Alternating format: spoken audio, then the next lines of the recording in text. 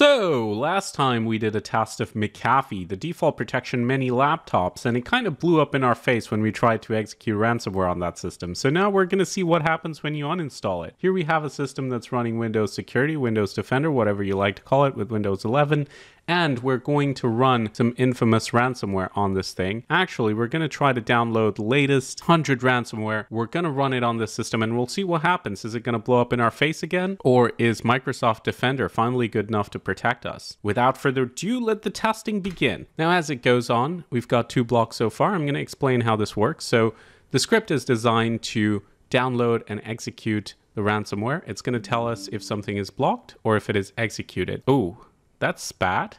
We've only executed 3 and yeah, it looks like our files are already encrypted. Damn. And this looks like a new ransomware. I've never seen this one before. You have 72 hours to make the payment. Let's take a look at our documents and pictures. Oh shit, looks like it did its thing. The extension is Nebula. So this is Nebula ransomware, I'm calling it. Haven't heard of this one, but yeah, it's done its job. All our pictures are gone. No more Jurassic Park screenshots, no Shakespeare's plays. This is proper encryption. And that is despite Windows Defender running on our system with latest definitions, access to the cloud and everything. So it just shows how relevant modern ransomware is. There's really nothing that's immune to it. Windows Defender is doing an okay job. I would say better than McAfee. It's blocked 20 so far, but it's still let one in and that has successfully encrypted our data. So the test is kind of flop, unfortunately, but we will keep it running. We'll see what the final detection ratio is. I'm not too happy with the fact that we let in one already, but you know, such is life. Ransomware finds a way. I'm going to open up Task Manager real quickly to see what's going on here, if we have a process that's running, and actually Windows is the one taking up most of the resources at the moment. Doing the cloud analysis, trying to block the ransomware, I guess. I will keep this running and I'll see. We still have a few files to go. Interestingly, it is blocking everything else. 52 blocks so far. I think we've only had 1 miss. So definitely better than McAfee. So no changes to my advice there. Do uninstall McAfee the way John McAfee showed you how in the last video. By the way, if you haven't watched that video, go watch it right now. I'll put the link in the description so you can just pop down there and click on link and watch it because it was super fun. McAfee gave us a wild ride. 75 now. Blocked. Just a few more to go. As you can see, we have the alerts. It's not necessarily the most reliable at communicating things and fixing them, even when it works. Now, something else has managed to execute, but this looks more like a false positive. This looks like a Tor installer. Yeah, this does not look like ransomware to me, but we're going to do it anyway, just in case there's like a hidden payload or Trojan somewhere in there that I don't see. But if nothing else happens, then I'm going to count this as a false positive, not really a miss by Windows Defender, because it doesn't seem to be encrypting our data so far. But it doesn't really matter because our data is already encrypted by the Nebula ransomware. The test is now complete and we have a total of 98 blocks. So everything other than this one ransomware that let in was successfully blocked. So definitely a better result than what we would have seen maybe a few years ago. The fact remains that our data is encrypted, all of it.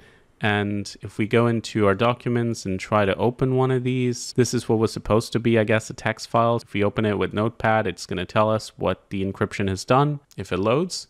And yeah, there you go. So this is what an encrypted text file looks like when you try to open it after encryption. Interesting. Maybe if you read Egyptian hieroglyphic, you can make sense of it, but otherwise your data is destroyed. I like how we have like random Chinese characters and in the middle there's like a golf hole. Don't know if you can see it, but it's quite funny. So Windows 11, still very, very susceptible to ransomware if you get hit by the wrong thing at the wrong time. Highly recommend for those of you who are using it to go into virus and threat protection and then set up what they call ransomware protection and controlled folder access.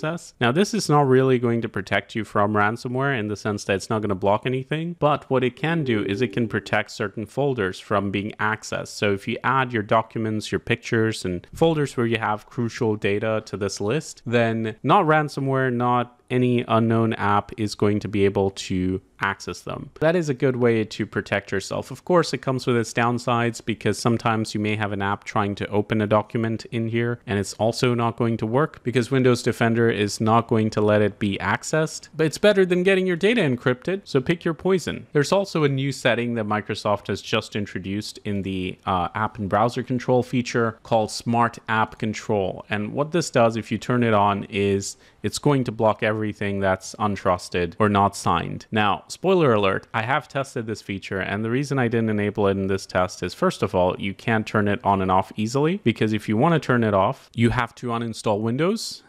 Also, unfortunately, this is not the magic fix to ransomware because all it does is checks if a file is signed. So I have run tests before and it has let ransomware through because the ransomware appears to be signed. But again, it might increase your defenses a little bit, just reduce that attack surface for less sophisticated malware, I guess. At the end of the day, Windows Defender is still a work in progress. It has gotten better over the years, but it's not got very sophisticated behavioral protection. There's some things you can tweak in group policy settings, but it's not going to work like magic. It is the same engine at the end of the day. Let me know your thoughts in the comments below. Are you pleased with this result? I mean, it did block 98 or 99 ransomware, so it's not bad. And you're still way better off than if you stuck with your default McAfee that came with your laptop from the store. And hey, do like and share this video if you found it fun or enjoyed it. I do love doing these tests, so if you do too, let me know in the comments below. Now, if that test interested you, here's a quick test with one of our sponsors, ThreatLocker. This is a unique solution that actually uses whitelisting and application control to protect an enterprise environment. So we're going to run the same test. We're actually doing an evaluation for them right now. And as you can see straight away, it doesn't allow us to execute it. And that is because ThreatLocker reduces the attack surface. So instead of default allow, it does default deny. But we can, however, send a request to run this program. And I'm going to show you what it looks like in the response center. So if we refresh, now you can see that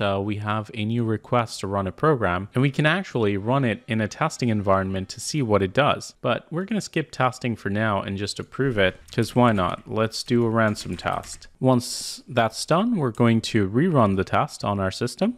And now it's still blocking all the ransomware. And that is because ThreatLocker reduces the attack surface. So it's not going to allow Python to launch all these applications. Pretty interesting. A shout out to ThreatLocker for sponsoring this part of the video. You can try them out and see how the solution works for yourself. Just click on link in description and let them know. Now, if you made it this far into the video, thank you so much for watching. I'm going to have a lot more exciting tests coming up, so make sure you're subscribed to the PC Security channel. This is Leo. And as always, stay informed, stay secure.